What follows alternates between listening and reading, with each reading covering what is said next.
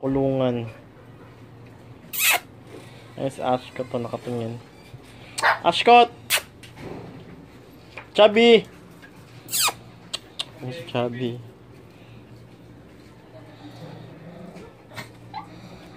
Ashcott! Si Whitey.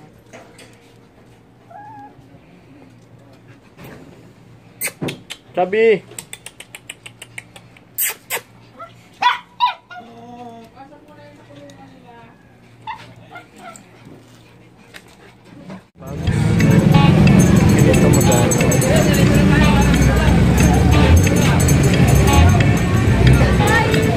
Magkano yung yung bag?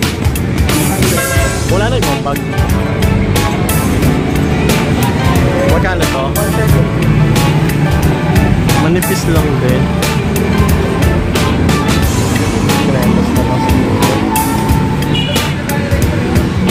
Magkano to kuya? Basta. Ay, ito magkano? Ito na lang siguro. Yung panlalaki nito meron. Sige yung kulay black. Pares lang. Isa po. Ano ang price nito? Kasi ba? Mabo. Sira na kasi yung chinelas niya. Minat-get ng daga eh.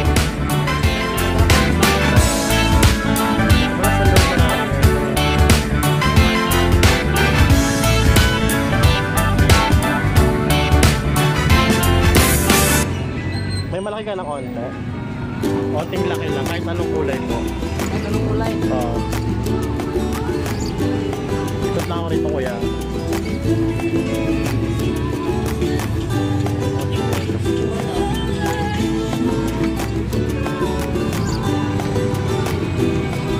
Okay na to boss.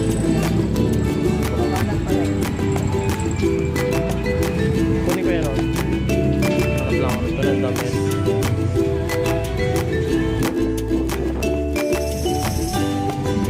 Pesos.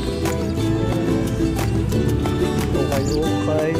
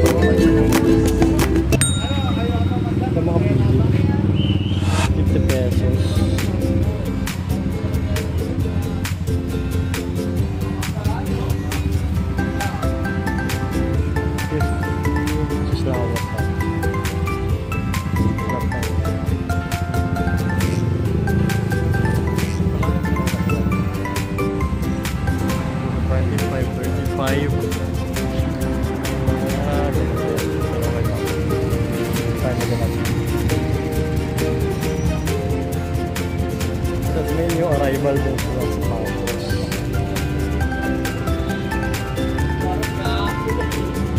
Jordan. Pero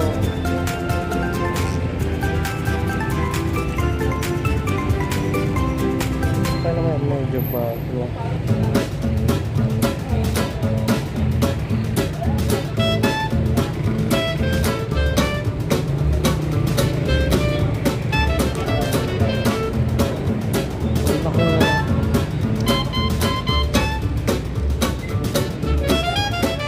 makakalkal ng maayos.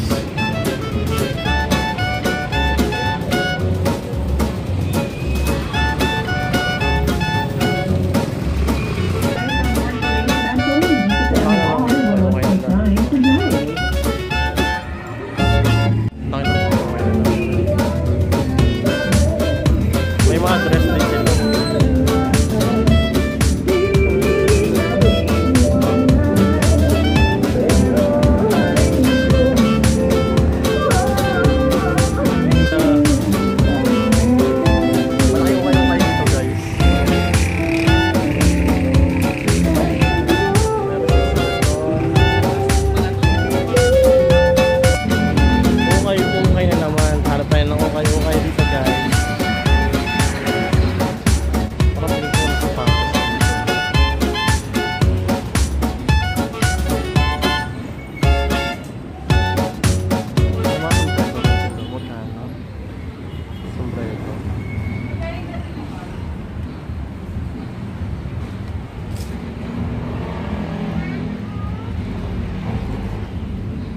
T-shirt. May mga spots.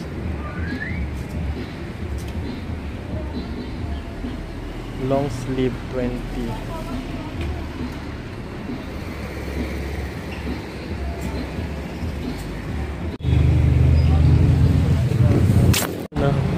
Bibili ako ng dog food dito sa Jacob. Pasok tayo guys, bibili tayong dog food.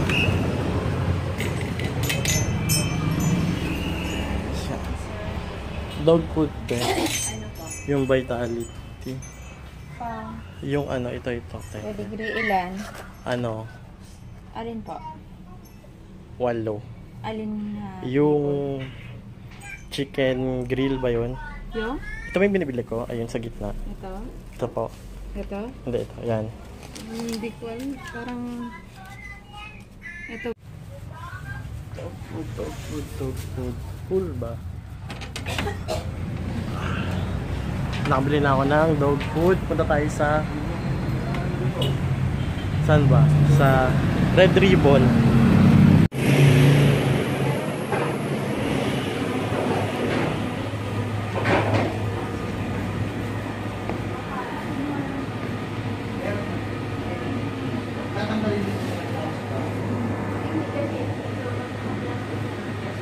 Kuya, ako. Meron kayo Grabe, ang traffic parati dito sa amin. Magbabayad ka na nga ng gate pass ng 100. Dadaan ka lang. Traffic. Yung testa na yung traffic ko.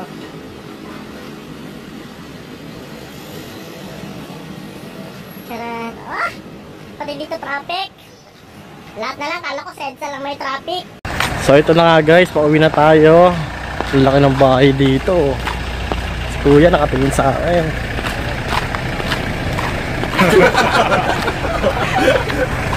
Aho.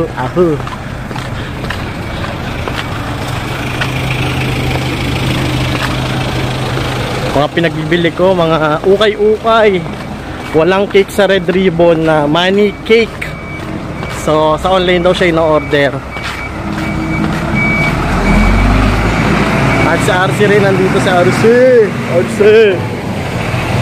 Ang laki ng RC.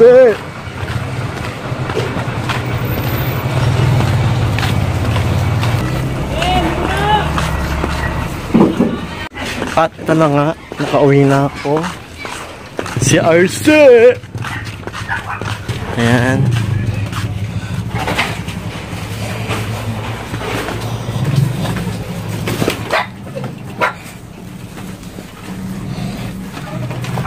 Ay, tapoy good. Ay, ito na ako, nakauwi na rin ako ng bahay.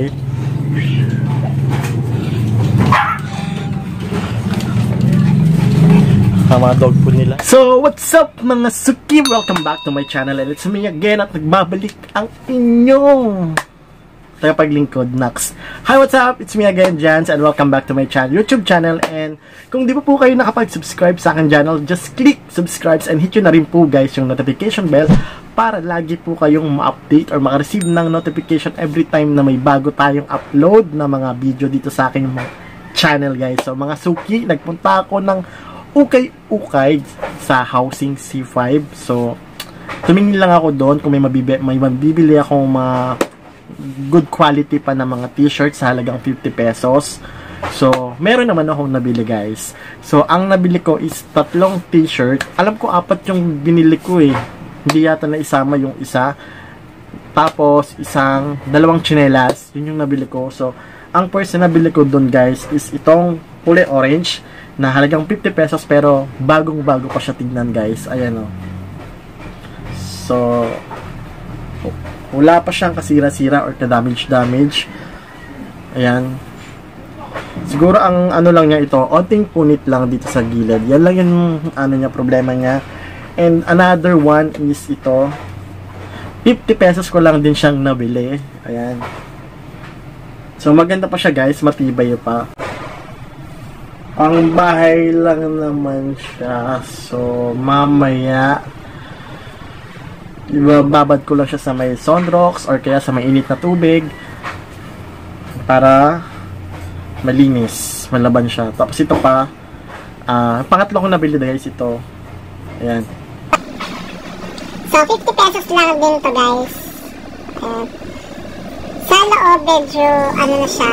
Pero pagdating naman, guys, sa labas, okay na okay pa. Maganda pa. Maganda kasi ito, guys, is malambot sa balat. Hindi siya yung mainit. Kasi cotton siya, pure cotton.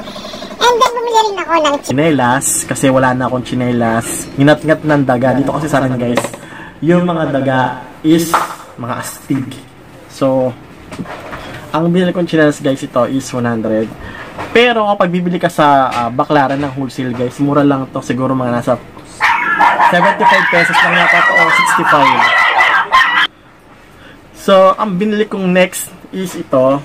150 lang siya, guys. Ito. Kasi nung tumingin ako sa Green Hills, ano siya, 500 yung ganito. Pero dun sa may ukay-ukay is 150 lang siya. So, ang mura. Plus itong tsinelas, 100.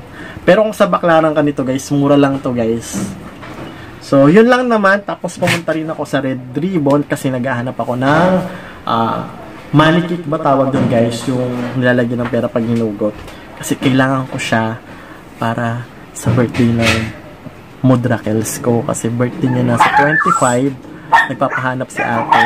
And siguro ang gagawin na lang namin is customize. Kami na lang mismo gagawa.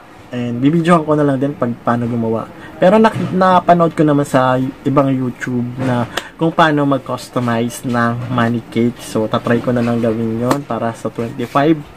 May pasabog naman kahit pa paano. And yun lang, guys. Kung may alam pala kayo na money cake na gumagawa, so yan, you can leave on the comment box, guys. para maka-order kami para sa Mudrakels namin kasi birthday niya na and everything. So, yun lang, guys. That's it for today's and thank you for watching mga suki ng bayan. So, see you on my next video. So, bye-bye!